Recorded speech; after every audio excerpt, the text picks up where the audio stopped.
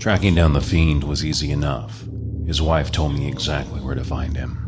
She also took the time to get him good and drunk. Supposedly, he relished in the fact that his wife finally supported his nasty habits. She tied him up and got him ready to be tortured by yours truly, No Name, the dark web serial killer. Good. You're here. This idiot's gotta go. He wouldn't shut up. So I had to duct tape him. Thanks, I guess, but I don't think I'm going to need all that. I've got big plans for this guy. Work your magic. I told the poor fool I was going to rip the tape from his mouth on the count of 5. I did it on 3. What? Are you gonna cry? What a little man-child you are. Suck it up, boy. You're going to die. It's much better this way. You and your drinking would have landed you dead. That's suicide, boy. And God don't forgive that. And if you're lucky, I'll see you in the afterlife. But I bet not even God will forgive all the horrible things you've put your family through. Pig. I wanted to go ahead and begin the torture, but I had to set everything up. I get, well, I don't like to complain, but I get frustrated every time I have to set things up. I don't like doing that. I don't care how a camera spins its gears. I just want to be entertaining and kill people. Maybe Dickens can find me a cameraman, a sidekick of sorts. Once I had everything ready to go, I pressed the red live button and began the performance. Oh, how I've missed my family. Not enough scoundrels to murder these days, with half the city staying indoors and social distancing. No matter. I have someone here today, a real winner. Father of the Year, Mr. Richard Crest. You see, the story with him is he's been killing himself for the past, what, Richard? 15 years, I think? Whatever. The point is, all that alcohol he drinks is going to catch up to him eventually, and he'll kick the bucket. I usually go after killers, right? Well, this is suicide, and it's still murder. Tell me, chat members of the Annihilation Chamber, would our friend Mr. Crest, had he been allowed to live, die from heart failure, kill himself, and God knows who else in a car wreck? Or would he drink so much that his body would explode? Imagine it. Guts flying everywhere. Maybe we can make that happen tonight. Do you have anything to say for yourself, Richard? Close your damn mouth then. Your nasty ass has been up drinking since 7 a.m. And we have a lovely guest with us this evening, the wife. She was just going to watch from the chats like the rest of you, but she wanted to step it up a bit and help out.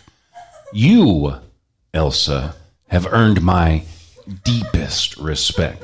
Would you like to take the first swing?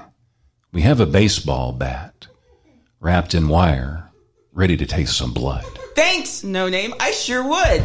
You know, I'm a big fan of yours, and it's an honor that I get to serve in Dickens' cleaning crew. Cleaning up after your kills brings actual meaning to my life. I'm doing something good for this godless city. Amazing. Username Dickens is our savior has donated $300 for your last statement. Dickens will be overjoyed. And now people are spamming in the chat. Dickens is greater than all men. Okay, yeah, they're not wrong. Well, they're excited, and so am I. Go on, swing at our victim. He's dying to be killed. Gladly. That's for hitting our son Danny when all he did was accidentally spill your precious beer on your precious play, or whatever the hell it was you were writing. It sucked anyway. Can I do one more? Well, batter up. That one's for me, your wife, who you've lied to, cheated on, beaten half to death, said nasty things to. Come home late at night drunk, trying to force yourself on me with your stinking breath, your horrible, sweaty breathing. You were a nice guy once when you were sober. And when you stayed dry for 2 years, 2 years, Richard, then one drink, it's all downhill. You disgust me. Mr. Crest, let's dive into your vile behaviors a little bit before I chop your body up into teeny tiny little pieces. Let's see. You did all the stuff your wife mentioned, yes, and what else? Do you want to tell all of my adoring fans what else you did? No? Wow, you really aren't that great when you're blackout drunk. Okay, well, for starters, weren't you the guy who robbed your neighbors at gunpoint because you needed money after getting fired? Yep, he did that. The only reason they didn't press charges was because they were sweet, elderly, and didn't want to take the time to deal with the courts and lawyers. They're dead now. But yep, he sure did. The elderly. Really, Richard? You are pure evil. That's why you're getting punished. Let's see, what else? You stalked the young woman who works at the gas station, followed her to her house, and wouldn't stop banging on her windows. You also beat a kid who was just riding his bike down your street. You shot someone's dog at 3 a.m. because they interrupted your drinking game. The list goes on. You are a demon in a man's body, and I'm so incredibly thrilled that I get to murder you today. Here, have a final sip of rum before I bury you. I smiled widely as I reached for my supply bag. I pulled out a tiny shot-sized bottle and poured it over his head. The man was so drunk that it didn't faze him. He merely groaned and tried to lick up the drops that were falling from his head.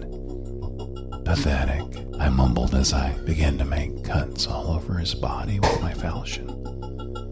It was then that I wished I had waited to pour the rum on him. Oh well.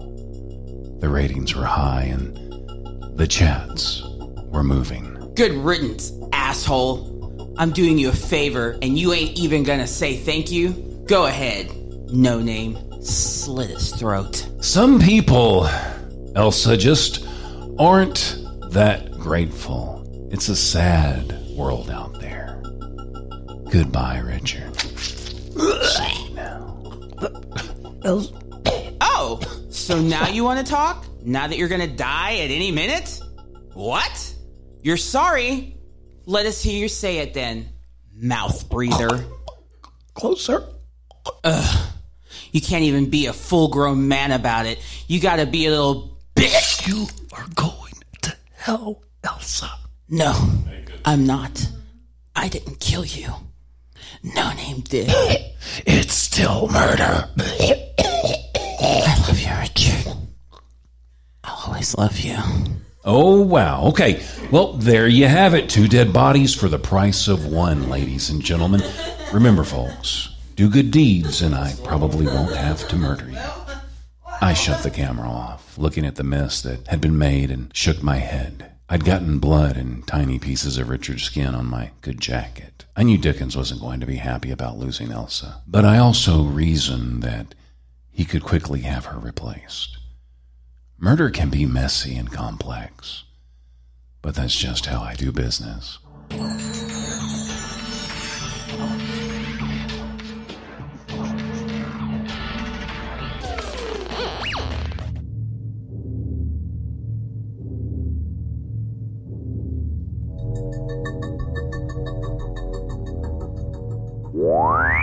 I wish I had never opened that door. The flesh. Bugs. Altars made for sacrifices. I thought I had seen it all. I had no idea what I was getting into. This has been a Chris Top production. The Chris Top program, listened to by at least 3 people worldwide.